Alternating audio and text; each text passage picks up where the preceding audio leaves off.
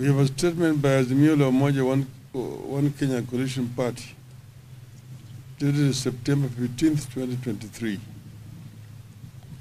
It's been a grand disaster.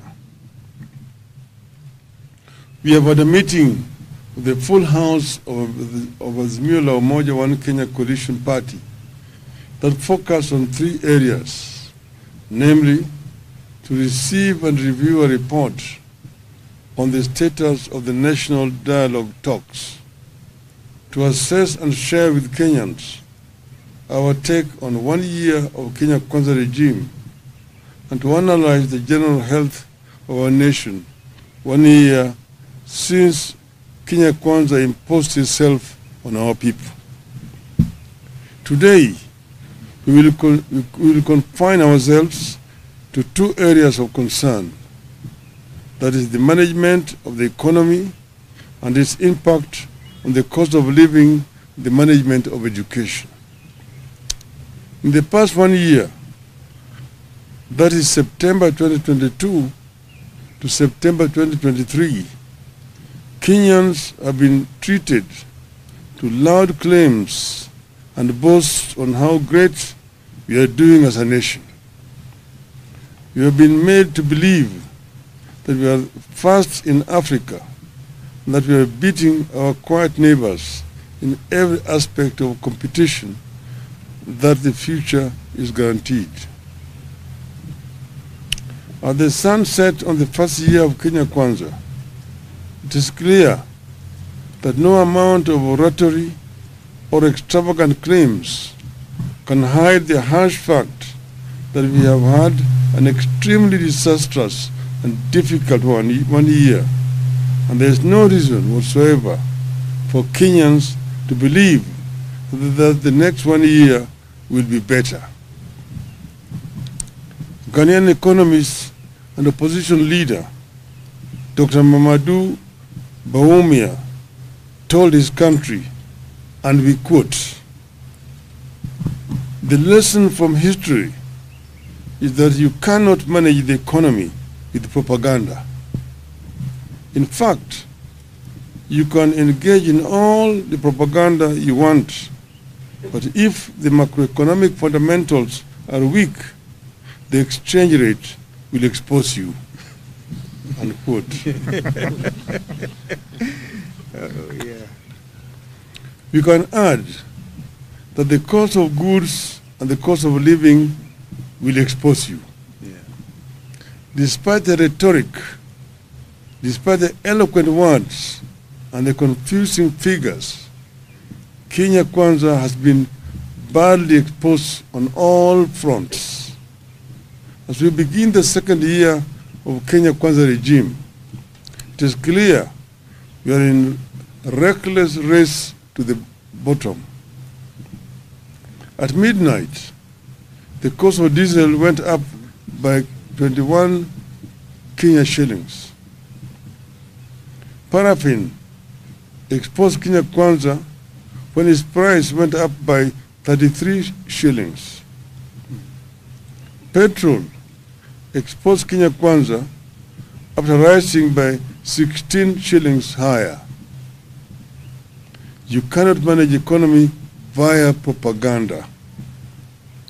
1 year, all indicators point to the fact that life is deteriorating, not improving.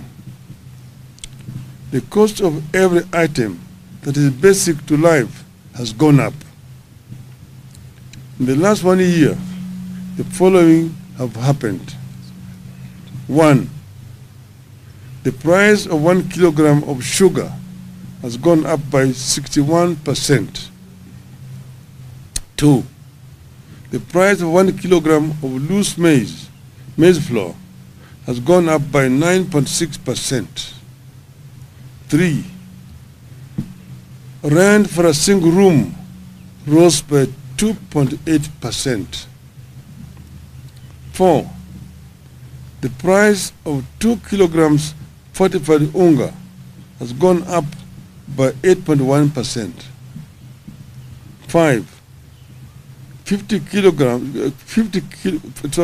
kilowatts electricity has gone up by 68.7%. 6. 200 kilowatt electricity has gone up by 48.8%. 7. 1 liter of kerosene has risen by 31.1%. 8. A liter of diesel has risen by 28%. 9. A liter of petrol went up by 22.1%. 10. Wines and spirits went up by 9%. We hasten to add that these price rises were before the development of last night. Given the rise in fuel after last night, we estimate that these prices will go up by up to 70%. We are staring at a straight second disastrous year under Kenya Kwanza. In 1 year under Kenya Kwanza, our currency, like the Kenya shilling, the once mighty currency in the region, has received severe beating. The shilling has lost a quarter of its value against the US dollar in 1 year. The shilling lost 20% of its value against the Tanzanian and Ugandan shillings. In August 2022, the shilling was trading at 120 for 1 US dollar. A year later, the shilling is trading at 150 against US dollar.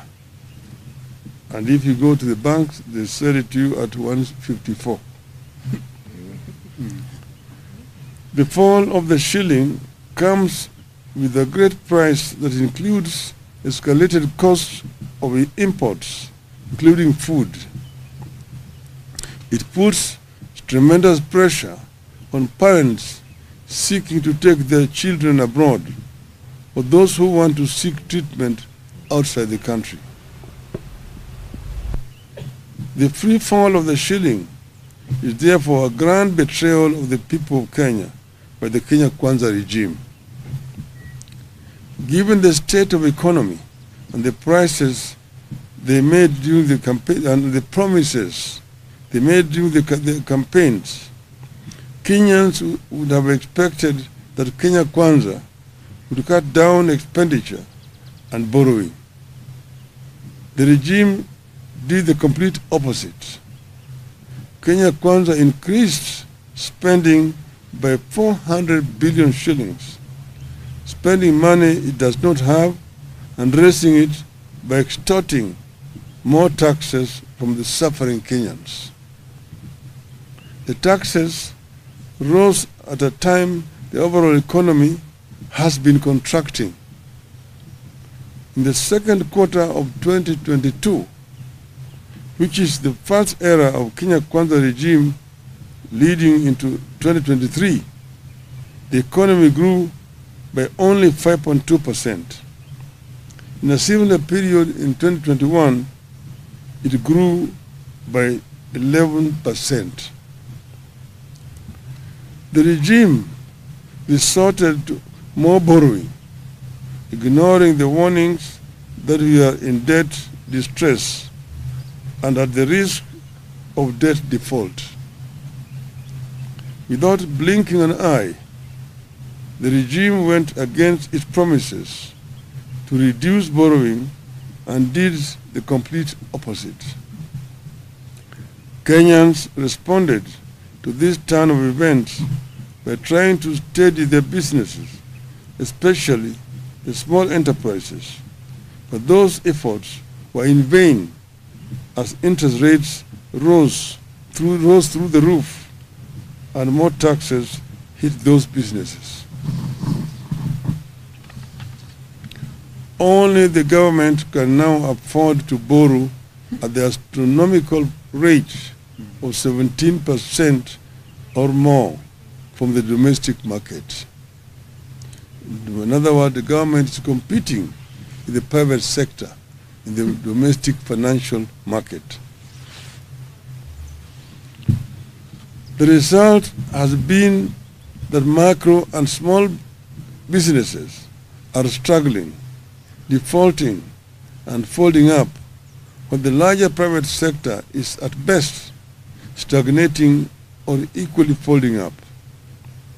In the last 1 year, the proportion of micro and small businesses defaulting on loans has increased by 17%. Today, 6 out of 10 micro and small businesses are either paying late, paying only a part of their installments, or are unable to pay. Inflation is driven by the cost of food and fuel. As long as the government has not resolved the price of food and fuel, the cost of living will not come down. No amount of fertilizer will lower the cost of food as long as the cost of fuel is unchecked. Diesel is one of the highest costs in farming. Even if you give the citizen a bag of fertilizer, but make it impossible for her or him to plow an acre of land, you have not solved the problem. The shilling taking the grains like maize, wheat, and rice that we import, those commodities have increased by 25%. As the economy has suffered, another grand betrayal of dreams and aspirations of our country has unfolded silently in the education sector.